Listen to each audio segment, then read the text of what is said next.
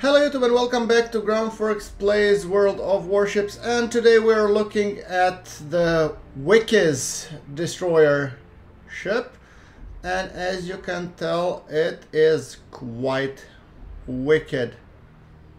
Yeah, but without the further ado, we will take Wickes and we will take it into battle. Now, since this is kind of a brief battle due to my very limited ability to play Wickes, I'm gonna read briefly about the history of it.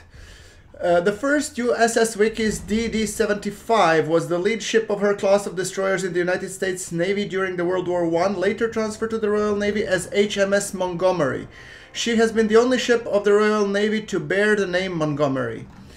Wickes was laid down in 1917 at Bath, Maine, by the Bath Iron Works. The ship was launched on 25th June 1918, sponsored by Miss Anne Elizabeth Young Wickes, the daughter of the Dr. Walter Wickes, the descendant of Lambert Wickes. The destroyer was commissioned on the 31st July 1918 under Lieutenant John Commander John S. Berlion in command. It has been used quite a lot during the World War I, and it has been setting the class of the ships.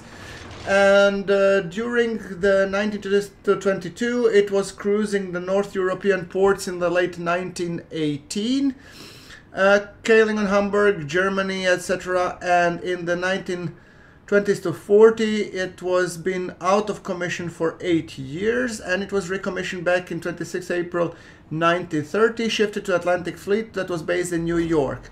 She operated off Eastern Seaboard, making training cruises with Naval Reserve Detachment 3rd Naval District in Bart.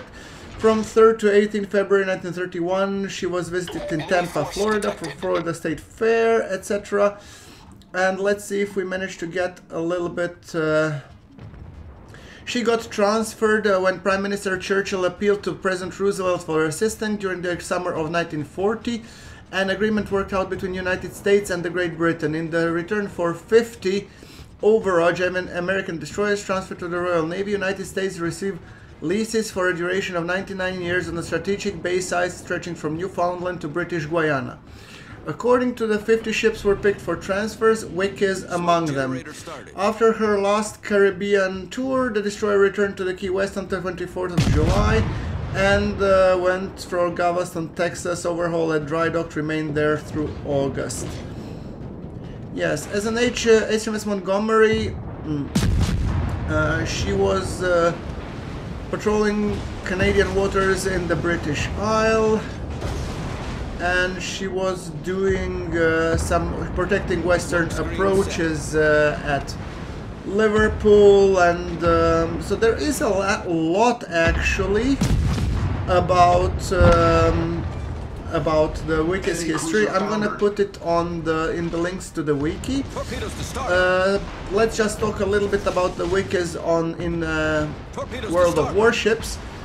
The Wickes might appear to a downgrade from Samson, given the low health pool. She is more fragile than the predecessor. She makes it up by retaining Samson's handling characteristics while gaining about 5 knots worth of top speed.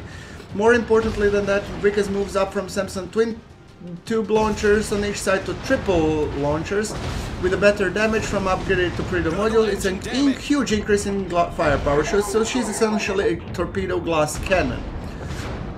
Wickes is a tremendous amount of enemy capital ships that she is allowed to close with.